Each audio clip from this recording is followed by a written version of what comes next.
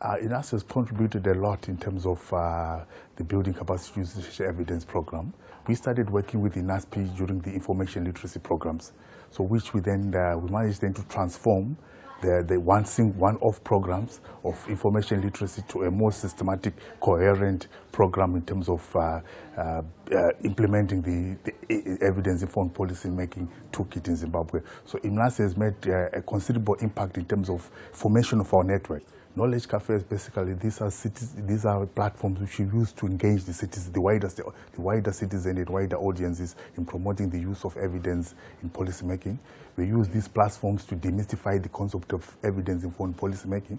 As you know, evidence-informed policymaking is relatively a new concept in Zimbabwe. So we try to promote the use of evidence, the importance and why the evidence is important and how evidence can be used in policymaking in Zimbabwe through the knowledge cafes. We had a knowledge cafe on the Zimbabwe Youth Act review, where we tried to examine the current Youth Act in terms of the evidence base which led to its formation.